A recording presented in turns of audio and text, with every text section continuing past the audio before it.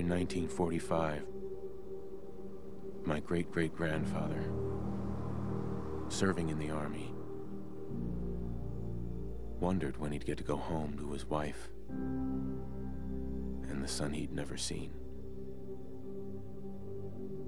He got his wish when the U.S. ended World War II by dropping atomic bombs on Hiroshima and Nagasaki. The world awaited Armageddon. Instead,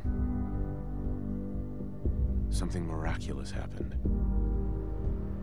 We began to use atomic energy not as a weapon, but as a nearly limitless source of power.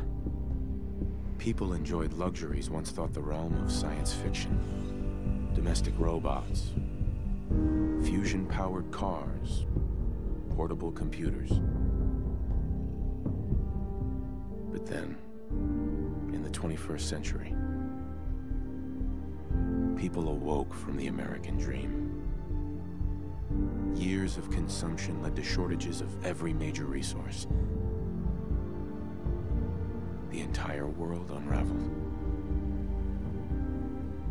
Peace became a distant memory. It is now the year 2077. We stand on the brink of total war. And I am afraid. For myself, for my wife,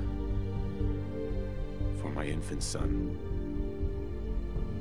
Because if my time in the army taught me one thing,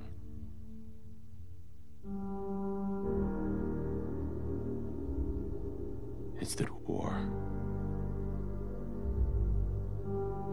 never changes.